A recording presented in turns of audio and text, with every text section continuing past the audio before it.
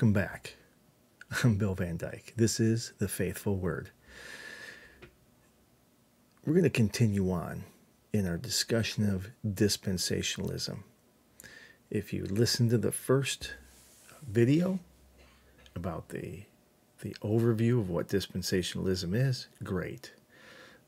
You're that much farther ahead. What I want to do here is start with the first of the 7 dispensations, which would be the Age of Innocence. Now, as I said in the introductory video, that dispensationalism essentially is a grand overview of Scripture. And it runs from the book of Genesis to the book of Revelation. The Age of Innocence is just a really short section, and it runs from Genesis 1:26 to Genesis 3:24-ish. Okay, so if you want to turn there with me, that's fine. If you don't, you just want to listen, that's fine too. Let's start. You have 3 primary factors and 3 secondary factors. We talked about that in the introductory video too. So what are the primaries? Well, there's always a ruling factor. What position is man in this dispensation? Well, we're talking about Adam and Eve. So if you think about how they were created, they had a favorable disposition. Or in other words, they had fellowship with God. They were in fellowship with God. They were innocent, right? Sin had not entered into the world yet. Adam had not made that choice yet. So they had a favorable disposition towards God. The issue comes in is that it was unconfirmed. In other words, they had neither made a choice to obey or not to obey yet. So they were still in that unconfirmed, favorable disposition. So what happened? What was the revelation that God gave them? Well, it comes out of Genesis. We're going to look at verse 28 and 29 of chapter 1, where it says, God blessed them, and he said to them, be fruitful and multiply, and fill the earth, and subdue it. Have dominion over the fish of the sea, and over the fowl of the air, and the animals that moved upon the earth. And then verse 29 says, and behold, I have given you every herb's seeding seed or plant, which is on the face of the all earth, every tree which is in the fruit of a tree, that shall be your food. So he kind of gives them some parameters as to how they were to live. If you were to go to Genesis 2, verses 15, 16, and 17, you'll see a little bit more, where it says, Jehovah God took the man, put him in the Garden of Eden to work and keep it. So that was another one of his things, right? Remember we talked about in Luke chapter 16, the rich man and the steward. So God would be the rich man, and Adam and Eve would be the stewards. And so God has put him in the Garden of Eden, tend the ground, take care of the animals. Here is what you shall eat. But then he says this in verse 16 of chapter 2. He says, he commanded the man, saying, you may freely eat of every tree in the garden. And then verse 17, but you shall not eat of the tree of the knowledge of good and evil, for in the day that you eat of it, you shall surely die. So there it is. There's the special revelation.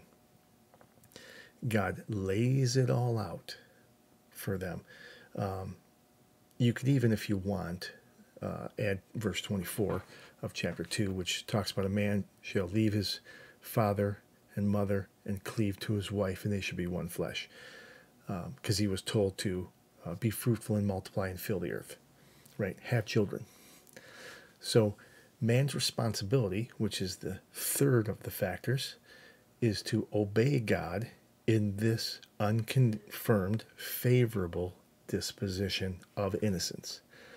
So that's what he's supposed to do. He's given his rules, given what to do. Don't do this. And so man now, by Adam specifically, has to obey. So then you have your secondaries. What happens? Well, man fails, right? Satan enters into the garden, and this is chapter 3. He enters into the garden. He was more cunning than any of the beasts of the field. He comes to the woman, right, and tempts her to eat from the tree of the knowledge of good and evil. She says, hey, we were told don't eat of it or touch it. So she made a mistake, right? God didn't say that. But yet Satan goes, oh, but it looks so good, and it'll make you wise, and you'll be just like God. And she took and she ate, and she gave to Adam, and he ate, and sin entered the world.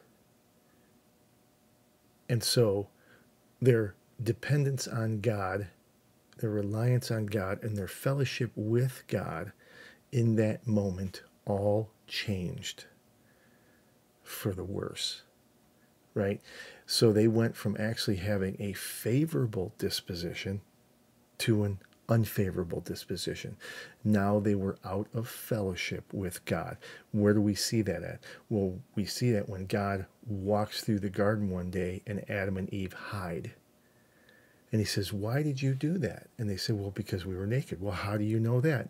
Did you eat of the tree I told you not to eat? Well, yes, they did. What was the judgment then? Because God came down with judgments, didn't he? Well, number one, he sends them out of the garden. Number two, for the man, you shall work and eat by the sweat of your brow.